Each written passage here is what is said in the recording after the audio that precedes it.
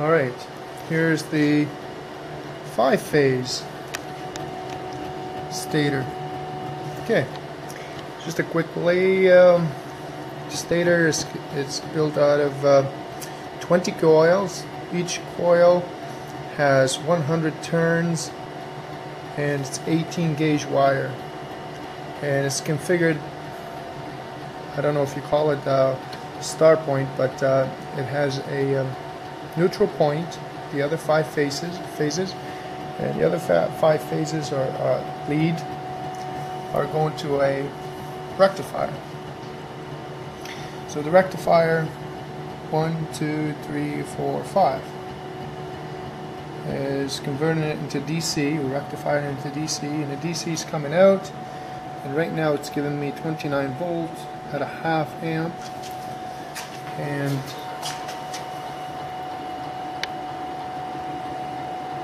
(185 RPM).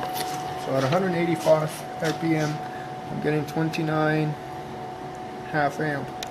Again, I'm using the Xantrax charge controller and wired like so to charge 24-volt battery bank. That's 12, 24. And the other two, I could not get it past quarter amp without dumping the load, but for some reason using the 5-phase alternator, not that it might make a difference because it's only 2 leads coming out in DC, but I was able to get it going at half a amp charging, and without going crazy and dumping the load. So 5-phase stator, 20 coils, 2 discs.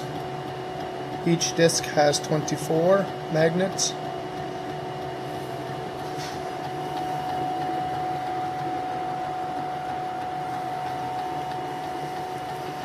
So at 185 RPM, it's giving me 29.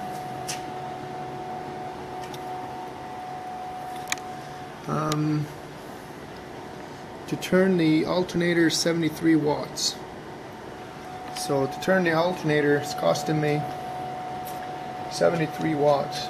And I know for a fact that to spin that motor, the tape motor freewheeling, 8 watts. So we can work out the numbers. So anyway,